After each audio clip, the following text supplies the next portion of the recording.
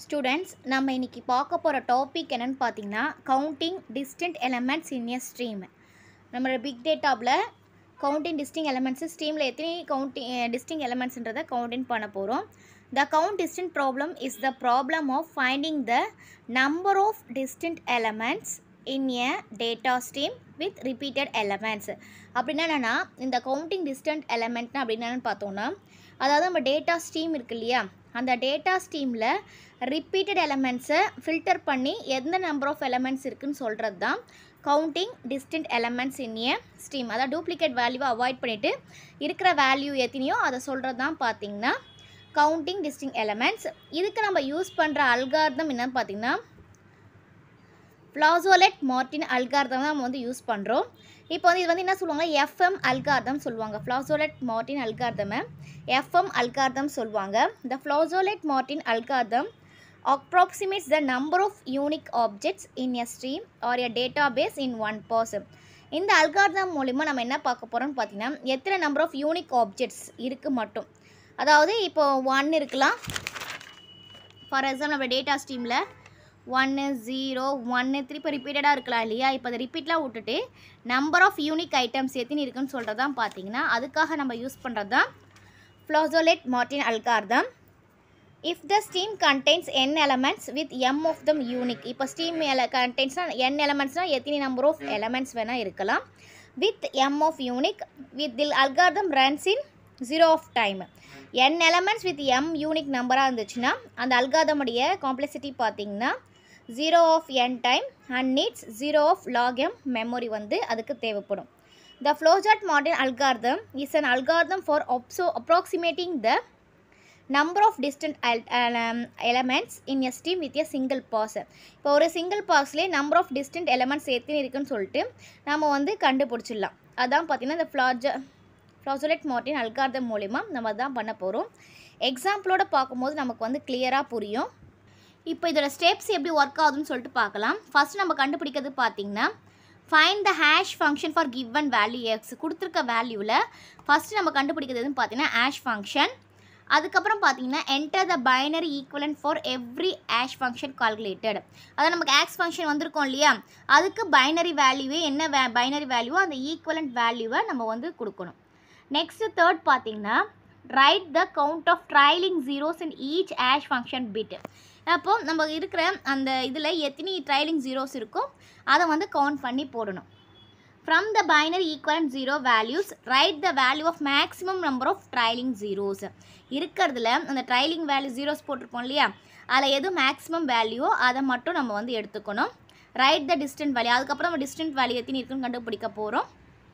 அதுக்கான ஃபார்முலா என்னென்னு பார்த்தோன்னா R equal to 2 power R. அதான் இதனுடைய ஃபார்முலா. இப்போ நம்ம எக்ஸாம்பிளோட பார்க்கும்போது நமக்கு கிளியராக புரியும். இப்போ இந்த எக்ஸாம்பிள் பாருங்கள்.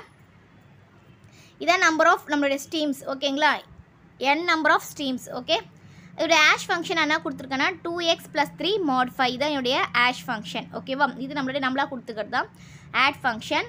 இப்போ ஃபஸ்ட்டு ஸ்டெப் நம்ம என்ன பார்த்தோம், find the aux function for given value X. ஒவ்வொன்றுத்துக்கும் ஆக்ஸ் ஃபங்க்ஷன் நம்ம கண்டுபிடிக்க போகிறோம். ஃபஸ்ட்டு நான் இந்த வேல்யூ போட்டுடுறேன்.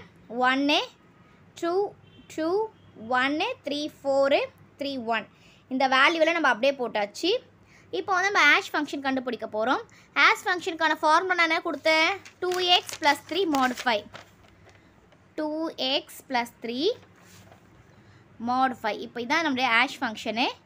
இப்போ ஃபஸ்ட்டு நமக்கு எக்ஸோட வேல்யூ என்னது, ஃபஸ்ட்டு இதுக்கு 1. அப்போது எக்ஸோட வேல்யூ 1 + 3 mod 5. அப்போனா 5 mod 5. மாட்லெஸ் தான் தெரியும் இல்லையா, ரிமைண்டர் வேல்யூ. ரிமைண்டர் வேல்யூ எதுக்கோ அதான் மாட்லெஸ். இப்போ 5 mod 5ஓட வேல்யூ என்னது, 5 நம்ம டிவிஷன் பண்ணால் நமக்கு என்ன வரும், ரிமைண்டர் 0 தான் வரும். ரிமைண்டர் வேல்யூ தான் மாட்லெஸ் வேல்யூ. அப்போ நான் இது 0ன்னு போட்டாச்சு. நெக்ஸ்ட்டு எக்ஸோட வேல்யூ என்னது 2. இப்போ எக்ஸோட வேல்யூ 2 வரும்போது நம்ம இந்த எக்ஸுக்கு பதில் நம்ம என்ன பண்ண போகிறோம், 2ன்னு அப்ளை பண்ண போகிறோம். அப்போது 2 × 2 + 3 mod 5. 4 + 7 mod 5. 7 போட்டோன்னா நமக்கு ரிமைண்டர் என்ன வரும் 2. அப்போ நம்ம ஆன்சர் 2. அப்போ நம்ம 2ன்னு போட்டாச்சு. அதே மாதிரி எக்ஸோட வேல்யூ எல்லாத்துக்குமே ஆக்ஸ் ஃபங்க்ஷன் கண்டுபிடிச்சாச்சு. அதான் நம்முடைய செகண்ட் ஸ்டெப் இல்லையா. நெக்ஸ்ட் ஸ்டெப் என்னது, enter the binary equivalent for every ax function calculated. ஒவ்வொரு ஆக்ஸ் ஃபங்க்ஷனுடைய பைனரி வேல்யூ வந்து நம்ம போட போகிறோம். பைனரி வேல்யூஸ்னால் தெரியும் இல்லையா? இப்போ 0க்கு 0 0 0 தான் வரும். நான் வெறும் 0 போட்டுக்கிட்டேன். அண்ட் தென் 2ஓட வேல்யூன்னு பார்த்தீங்கன்னா பைனரி ஈக்குவலண்ட் 0 1 0. அதே மாதிரி 4ஓட வேல்யூ பார்த்தீங்கன்னா 1 0 0. 1ஓட வேல்யூ 0 0 1ன்னு வரும். 1ஓட வேல்யூ 1 0 0 அண்ட் தென் 0. இது வந்து 0 0 1. ஓகேங்களா? 0 0 1ன்னே போட்டுக்கலாம். 0 0 1. ஓகே. இப்போ வந்து பார்த்தீங்கன்னா நெக்ஸ்ட் ஸ்டெப் என்ன பார்த்தீங்கன்னா right the count of trailing zeros in each aux function bit. ஒவ்வொரு ஆக்ஸ் ஃபங்க்ஷன் பிட்டுக்கும் ட்ரைலிங் ஜீரோஸை போடணும். ட்ரைலிங் ஜீரோஸ்னால் ஒன்றுமே இல்லை, இந்த லாஸ்ட் பிட் இருக்கு இல்லையா, அந்த லாஸ்ட் பிட்டில் எத்தனை ஜீரோ இருக்கோ அத்தனை அதுதான் இங்கே ட்ரைலிங் ஜீரோன்னு சொல்லுவோம். இப்போ வந்து பார்த்தீங்கன்னா இங்கே 0 0 0 தான் இருக்கும் இல்லையா? அப்போ இங்கே லாஸ்ட் பிட்டு மட்டும் தான் பார்க்கணும், ஃப்ரண்ட்டில் இருக்கிறதெல்லாம் நம்ம பார்க்கக்கூடாது. இப்போ லாஸ்ட் பிட்டில் நமக்கு எத்தனை 0 1. நெக்ஸ்ட்டு பார்த்தோன்னா இங்கே எத்தனை லாஸ்ட் பிட்டில் 1, இங்கே லாஸ்ட் பிட்டில் எத்தனை இருக்குது 1. இப்போ 0னா 1. இப்போ வந்து இங்கே 2, ஏன்னா இங்கே 1 இருக்கு இல்லையா, 1க்கு முன்னாடி இல்லைனா அந்த ஜீரோஸ் தான் கணக்கு வைக்கணும். இங்கே ஒரே ஒரு 0 வந்தோன்னா நம்ம 1 வச்சுக்கிட்டோம். இப்போ வந்து பார்த்தீங்கன்னா இங்கே லாஸ்ட் பிட் 0 நமக்கு எத்தனை இருக்குது 2. இப்போ இதில் எதுவுமே இல்லை 0, ஏன்னா இங்கே 1 தான் இருக்குது இல்லையா, ஃபஸ்ட்டு பிட்டு நமக்கு 0 இருக்கணும். இப்போ இதில் வந்து 2 இருக்குது. ஓகேங்களா? இப்போ 0க்கு எதுவுமே இங்கே ஒரே ஒரு 0 இருக்குது, அங்கே இங்கே 1 போட்டோம். நெக்ஸ்ட் ஸ்டெப் நமக்கு என்னது, from the binary equivalent 0 values right the value of maximum number of trailing zeros. நம்ம கொடுத்துருக்கல ட்ரைலிங் ஜீரோஸை மேக்ஸிமம் வேல்யூ எதுவோ அதை எடுத்துக்கணும். இப்போ இதில் மேக்ஸிமம் வேல்யூனா அது பெரிய வேல்யூ எதுனா அது 2, அப்போ வந்து 2ன்னு எடுத்தாச்சு. நெக்ஸ்ட் ஸ்டெப் என்ன கண்டுபிடிக்க வேண்டியதான், டிஸ்டன்ட் வேல்யூ கண்டுபிடிக்க வேண்டியதான். அதோடைய ஃபார்முலானா அது r equal to 2 power r. இப்போ இதான் r. இப்போ இதோட வேல்யூ 2, சாரி ஸ்மால் r எடுத்துக்கணும். இப்போ 2 power r, 2 power 2 equal to 4. அப்போ நமக்கு எத்தனை இங்கே டிஸ்டன்ட் எலமெண்ட்ஸ் இருக்குது 4 இருக்குது. என்னென்ன இருக்குதுன்னு பார்த்தீங்கன்னா 1 2 3 4 4 எலமெண்ட்ஸ் வந்து நமக்கு டிஸ்டன்ட் ஐட்டம்ஸ் வந்து இருக்குது. இப்படி தான் பார்த்தீங்கன்னா நம்ம கொடுத்துக்கிற ஃபங்க்ஷனில் டிஸ்டன்ட் ஐட்டம்ஸ்னால் என்ன, அது ரிப்பீட்டட் ஐட்டம் இல்லாமல் அந்த ஐட்டம் ஒரே வாட்டி எத்தனை வாட்டி வருதுன்னு சொல்லிட்டு தான். இப்போ 1 இருக்குது, 2 இருக்குது, 3 4 மீதெல்லாம் அது ரிப்பீட்டட் ஐட்டம்ஸ் தான். இப்போ நம்மளுடைய இந்த அல்காரிதம் மார்ட்டின் அல்காரிதம் மூலிமா பார்த்தீங்கன்னா நமக்கு வந்து 4ன்னு டிஸ்டன்ட் எலமெண்ட்ஸ் இருக்குதுன்னு நம்ம வந்து ஐடென்டிஃபை பண்ணிட்டோம். இப்போ ஃபீச்சர்ஸ், இதோடைய எஃப்எம் அல்காரிதம் ஃபீச்சர்ஸ் என்னென்னு பார்த்தோன்னா இது வந்து பார்த்திங்கன்னா ஆஷ் பேஸ்ட் அல்காரிதம். இந்த அல்காரிதம் எதை பேஸ் பண்ணியிருக்கோம், ஆஷ் ஃபங்க்ஷனை பேஸ் பண்ணியிருக்கோம். Needs several repetitions to get a good estimates. அதாவது நிறைய ரிப்பீட்டேஷன் வரும், கரெக்டான வேல்யூ வரதுக்காக நம்ம நிறைய ரிப்பீட்டேஷன்ஸை போட்டுக்கிட்டே இருக்கணும்.